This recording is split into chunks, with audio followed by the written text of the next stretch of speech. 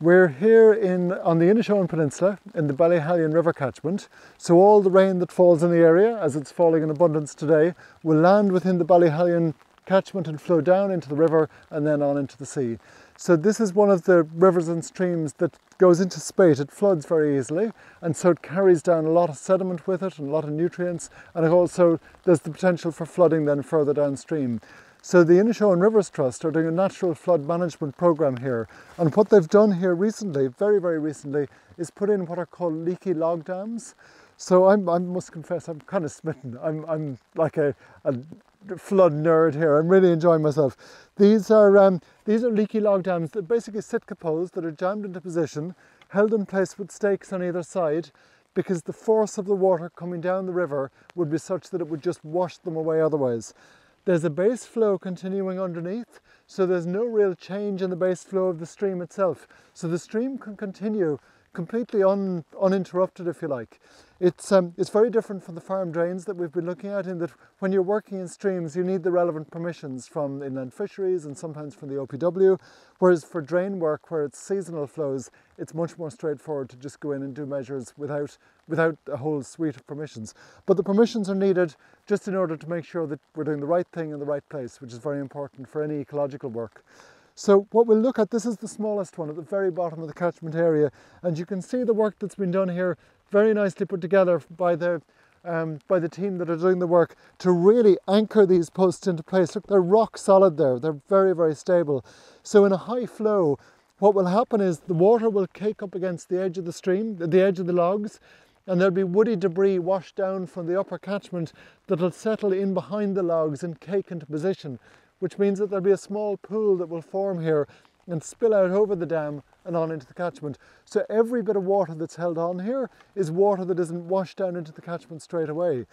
Now, the advantage of that is that as soon as the flooding ceases again and the rain stops, this water level will slowly bleed down again and flow back into the catchment, and we'll get our base flows occurring once again. And what that means is that in the lower catchment, rather than getting these huge spikes after very heavy rainfall, there's a nice even flow that occurs throughout the year. Well, you know, give or take. It certainly helps move in that general direction. So let's follow up along and see what we can see of the other dams. This is the lowest and smallest one, and we'll see what else is here.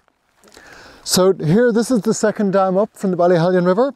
So we've got another leaky log dam here, and you can see there's quite a gap from the bottom of the log to the top of the water. I think ideally that might be a little bit lower, just in order to catch whatever brash comes down the hill. But in a high flood, I don't know the area very well, so in a high flood I'm assured that the volumes of water here are very significant, and that the water will spill out onto the wider shelf here beside it. So that'll all be held back in this area here and stopped from going straight down into the river in a spate. So again, it's very stable, and you can see the way the dam is leaning back into the flow slightly, whether that's by design or by accident, I'm not 100% sure, but it can catch the flows that are going down and just contain whatever silt and debris comes with it, particularly the debris. You know, the woody stuff and twigs and leaves will cake up against the side of the logs, because here you can see there's a lot of flow that will come in here before it begins to restrict the water movement, but if there's any twigs and stuff that gather, they'll help to slow it down. Let's take a look up onto the next one and see how they progress. So here we are a little bit further up in the catchment, and there's a 3-log dam here, so they're getting a little bit bigger as we move on up along the system. And when there's a high flow, what will happen is the water level will fill this small channel here, this small stream channel, and it'll come right up and begin to come up along the logs and finally overtop the logs completely. So woody brash and debris will gather, and then when the storm abates, that'll be washed away over time. It'll just compost down and the small twigs just break and move on, and it'll return to the base flow again. But what's really useful for these systems is that the slow flow means that wherever there's natural pools within the system or natural wetlands further down along, these will slow down the flow enough so that any water that gets to settle lower in the catchment has time for silt to settle out, solids to just settle to the base, for nutrients to be taken up by plants, and for phosphorus and stuff to be settled out with the sediments. So it's a really good measure for, I suppose, for limiting that very quick flush through the catchment that would otherwise carry nutrients through as well.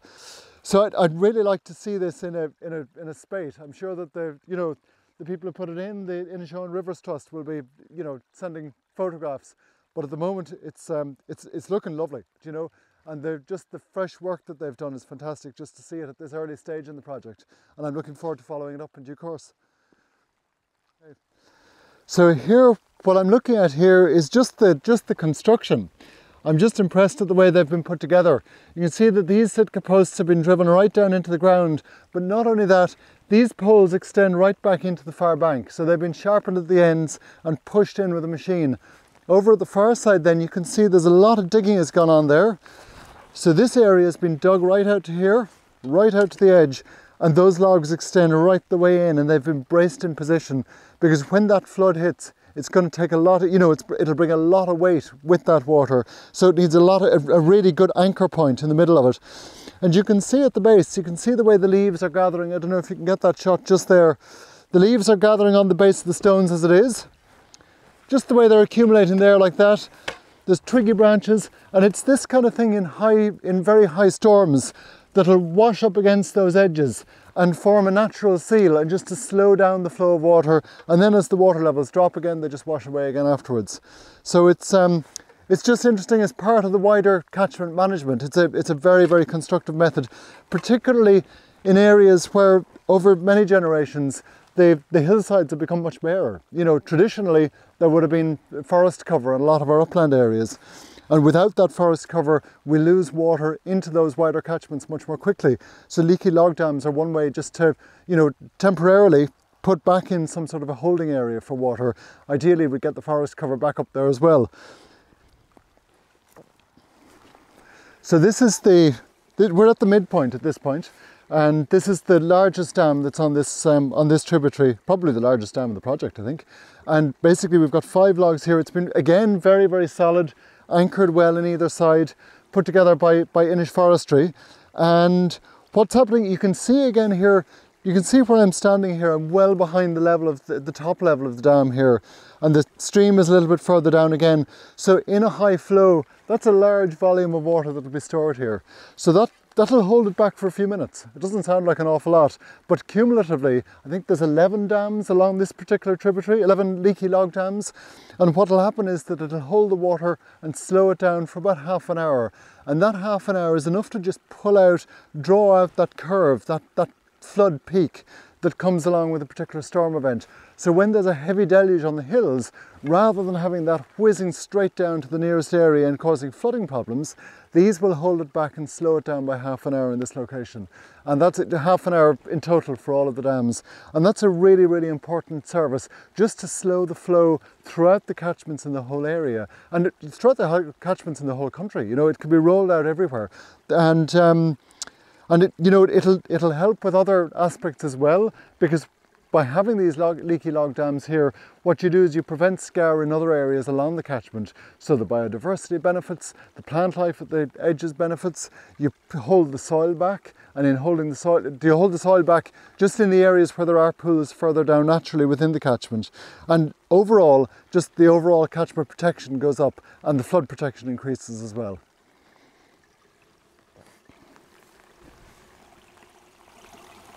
Lovely. Lovely workmanship. It's really, really nicely put together.